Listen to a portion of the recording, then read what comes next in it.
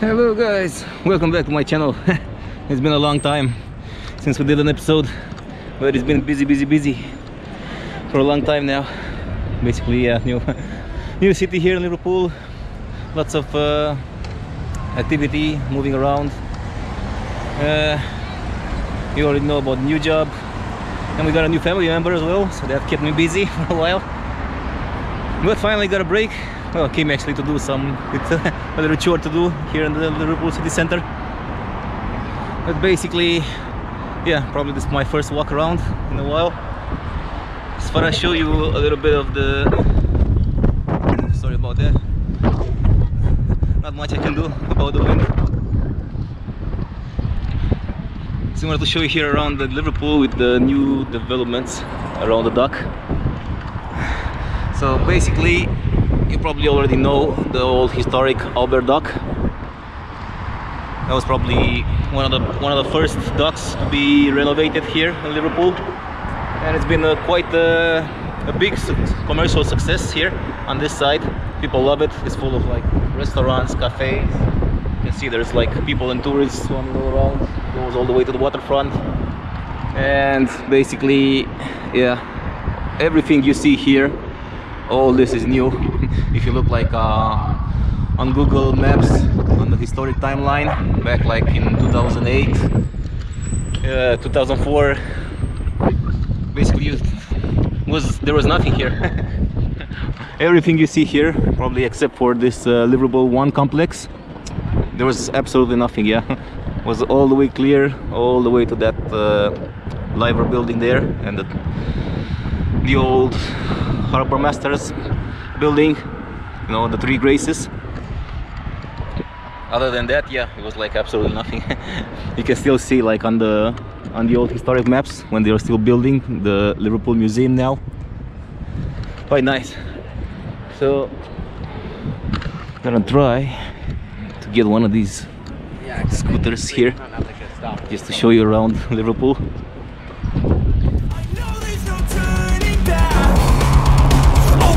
Adrenaline wasted, so mad I can taste it. I know there's no turning back. I'll do what it takes, I ain't making mistakes like that. I'll bleed on your face to make you go take it back. I lose my shit, I go crazy when I'm mad. And now you go wish you would shut the fuck up real bad.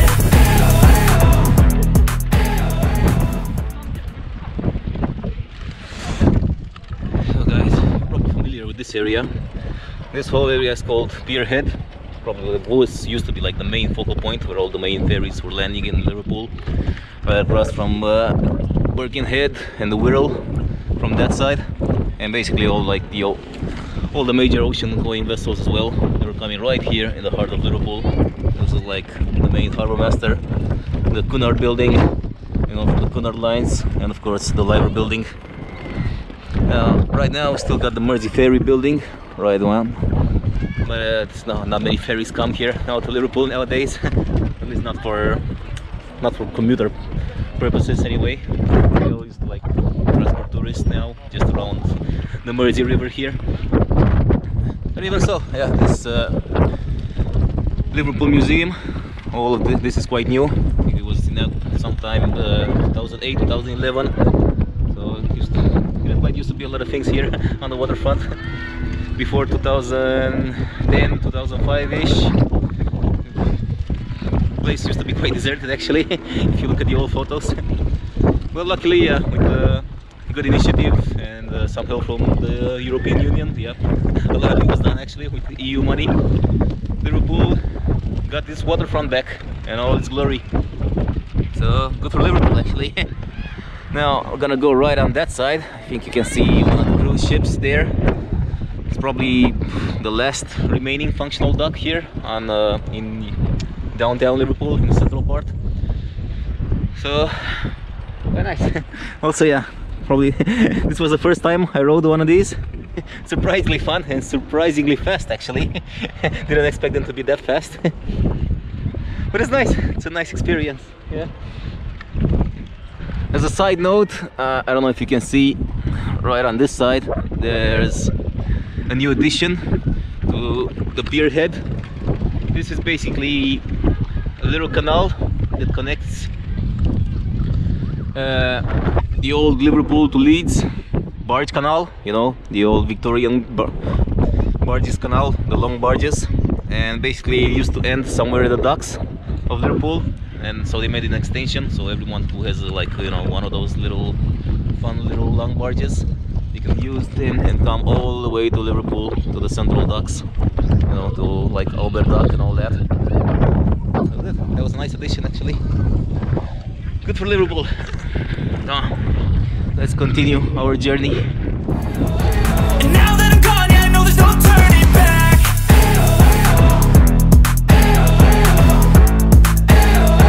And now that I'm gone, yeah, I know there's no turning back. I'll take smoke, I'ma poke a hole through you, choking's overdue. Come at me and you won't get any older, dude. Crack your holder too. Heating up inside of me, blood so violently, thanks for trying me. Now it's finally time to see how this rivalry becomes a dynasty.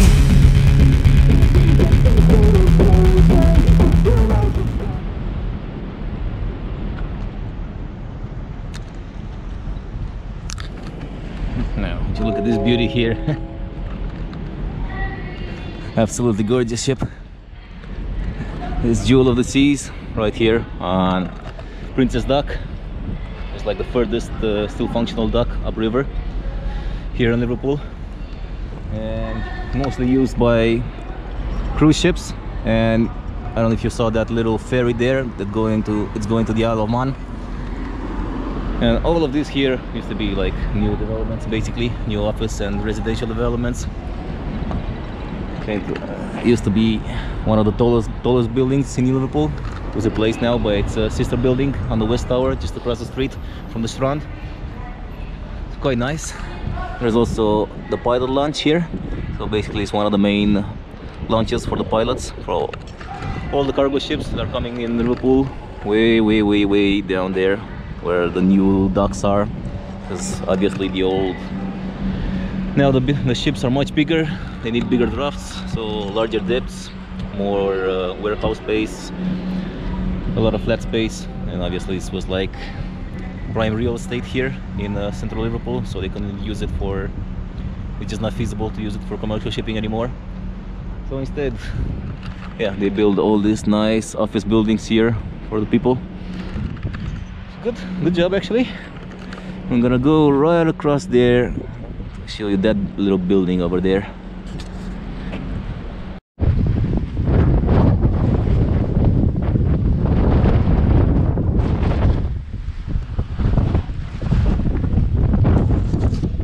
Sorry about the wind.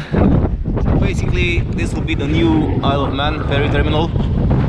So of course, yeah, the city wants to take out that ferry from central Liverpool, you know, next to the cruise ships, because yeah, I imagine it's becoming a nuisance. Quite crowded, and probably it's not a safe environment to offload cargo, passengers, lorries, all that. Yeah, you probably don't want a ferry in smack down in the middle of your central part of the city.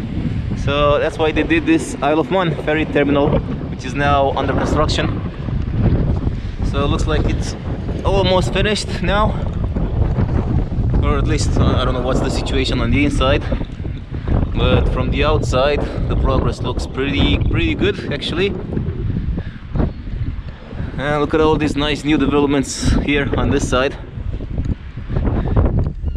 Look at that.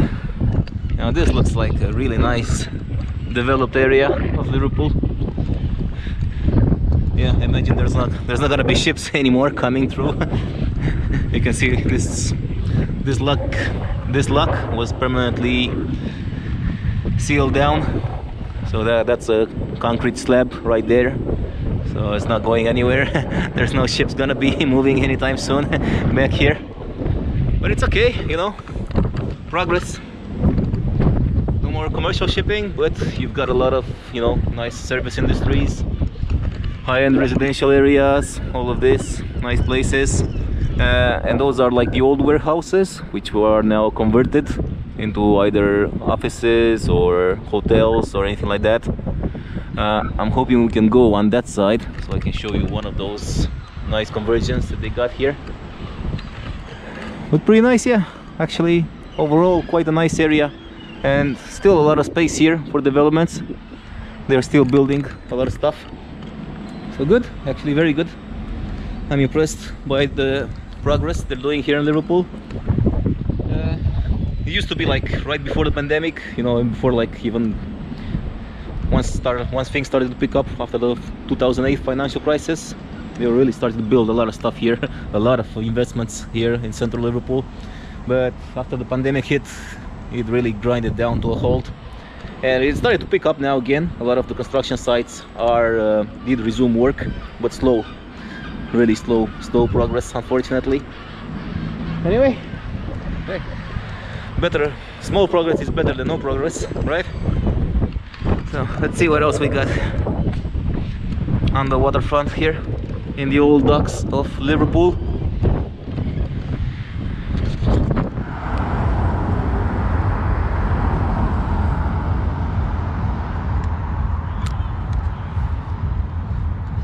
So guys, this here will be the tobacco warehouse, one of the largest remaining and surviving warehouses from the old estate, dock estate. And right now I believe it's being converted into like luxury apartments. I don't know how many units were converted, because I don't know, there's like a lot of space, a lot of empty space there inside, especially on the other side of the building. But from what I saw in the pictures, looks pretty good actually. Good conversion, good space conversion. Let me see if I can look up some pictures for you there. And right across from there, where you see that little bridge there, there's another very good example of conversion. Let me see if I can get you over there.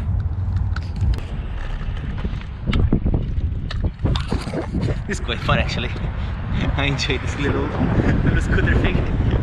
Didn't thought it was that fun. So you can see, yeah, one of the old docks here from the tobacco warehouse on the right side, and on the left side we've got a new hotel, also made from one of the old warehouses, called the Titanic Hotel.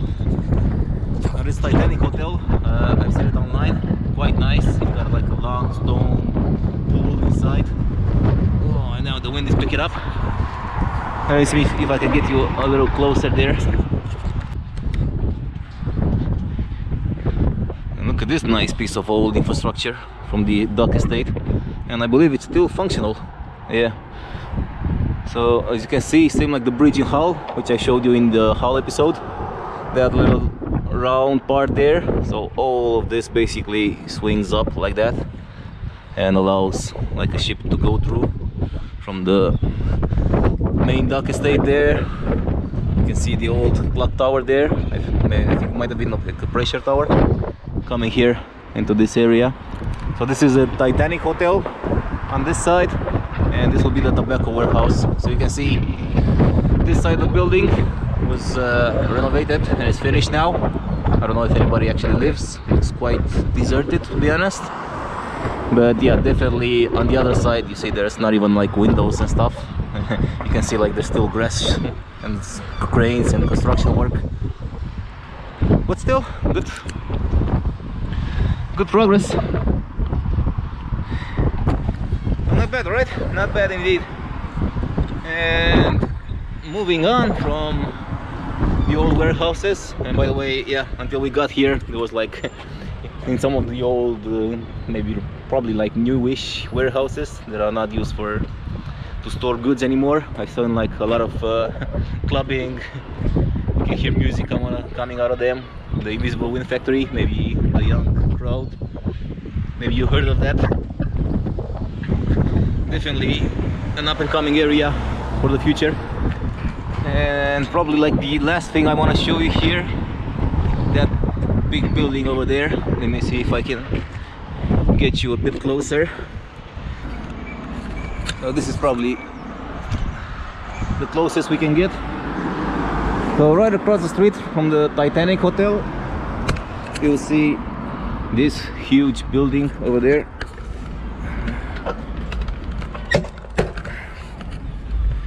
Let's see if I can get here a little shot without getting in trouble. So right here Yeah, my friend, would be the new Everton stadium under construction. Now, I've seen the rendering and it looks awesome, really nice new arena. Very nice design. Nicer than Liverpool, I'm sorry to say, for all the fans. Somehow Everton got the better location right on the waterfront here. And the newer stadium with a nicer design. Now, it's not better because it's new, but you know, it's when you could build something new from the scratch on an empty plot, you probably get more design choices and all that. So the architects had like a more freedom to design whatever they wanted. Now, Liverpool does have the Liverpool Club Stadium, which I showed you in the other episode. If you want to check the link, right there. Now, that's a nice stadium as well. Yeah, it's got lots of history behind it, and they did the best they could with the little squeezed plot of land they had there. Now, nowadays, yeah, they're struggling with parking and public transport connections and all that. So there's a few issues there due to the location, but it's history, you know, you can't beat that. And right now, yeah, they probably, I think they bought some land next to the old stadium in Anfield, and they're doing like, they did several extensions, so they're planning a next one, or one of it's under construction now, I think. I'm not sure, but still, yeah, it's always gonna be squeezed and cramped there in Anfield. And yeah, I'm actually quite keen to see this lovely thing finished. So I think, honestly, I'm more interested in the design and the buildings and all that, rather than actually seeing the football team playing. But yeah, it's gonna be a nice stadium to see. All right, this was actually quite nice. Nice sunny day here in Liverpool, and we needed it one of these sunny days because it's been quite horrible this summer. This nice British summer here. It's been like pouring, absolutely pouring every single day, and only last few days started for the sun to come up, and now you can see it's still sunny. You can still stay in like short sleeves outside, which is nice. It's really nice. I hope come on, bring that global warming or whatever, because we want more sunshine here in UK. It's quite funny reading about and watching on the news all the fires in Greece, and you know, killer heat wave in southern Italy and Europe, and we were just like here in the night. My gas boiler is starting at night because the temperature inside the house drops below 20 degrees. So I was probably outside, probably like 13, 14, maybe even 12 when the wind gusts. Oh yeah, that's okay, and we love it just the way it is. So anyway, guys, I think I'm gonna wrap it up. Probably go have a pint quickly and try to make my way home, because there's a train strike now. And I only found out about this when I actually got into Liverpool Lime Street. No, I didn't know. But yeah, there are plenty of other transport options. Oh, maybe I'll just ride this all the way home. But yeah, I hope you enjoyed this episode of the Liverpool Docks. I promise I'll do another one on the opposite side, like when you go from Albert Dock towards the marina and towards Sefton Park and the promenade, Otter's Pool Promenade, I think it's called. But now it's getting late and I'm thirsty for a beer, so I hope you enjoyed this. If you did, click that like button, subscribe, and I'll catch you next time. Cheers, guys.